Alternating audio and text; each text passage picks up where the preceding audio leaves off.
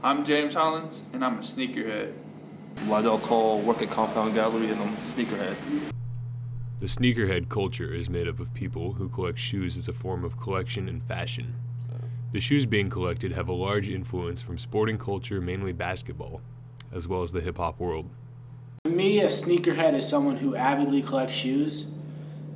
I actually think being a sneakerhead is kind of crazy because if you think about it, you can only wear one pair of shoes at a time. And people that have 20 to 30 to 40 pairs of shoes, it's kind of absurd, but I guess it's a passion to them, so it's whatever. My definition of a sneakerhead would probably be someone who just is a shoe fanatic, a shoe freak, just loves shoes. Sneakerhead culture is doing whatever you gotta do to get that fresh pair of sneakers, you know. I've been doing this for probably about since I was in high school, like legitimately since I was in high school. But like when I was smaller, never could afford all the sneakers. Mom couldn't afford them. Always got made fun of. So I was just like, when I grow up, get a job, I'm gonna have all the sneakers and make everybody hate me. So that's what I try to do. I don't think it's crazy because it's what I like, what I love. So it's not that crazy to me. Some people it seems outrageous coming into my room and I got shoe boxes all over the place.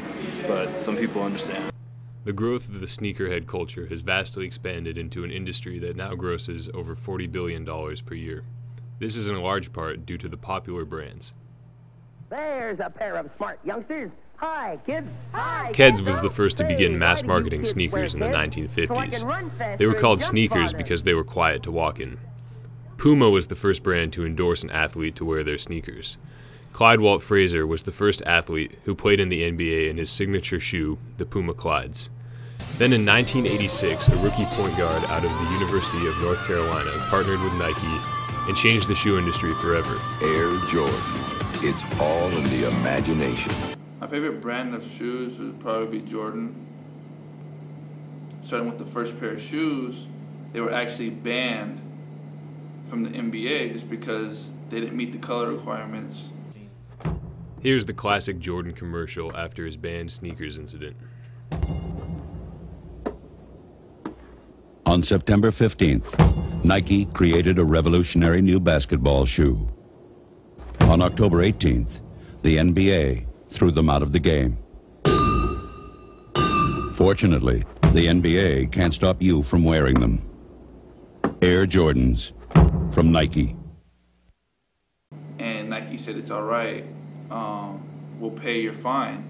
And by paying his fine, it brought a lot of attention and publicity to his shoes, which made a lot of people like his shoes and made the shoes even more special.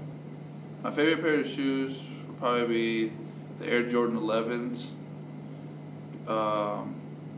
One, because he wore those shoes in the movie Space Jam, and as a kid, that was my favorite movie growing up. And just to see him wearing them and have him being my idol, those would just probably be my favorite pair of shoes.